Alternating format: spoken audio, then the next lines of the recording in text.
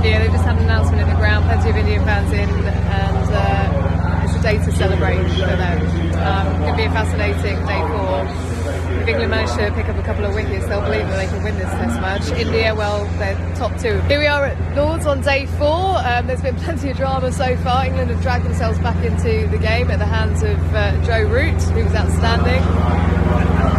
And today is Independence Day. Outstanding. Can they bat well again here today? Virat Kohli, I'm sure he'll want to score runs here at Lord's as well. 2 days left in the Test match. Is there going to be a result? We'll wait and find out.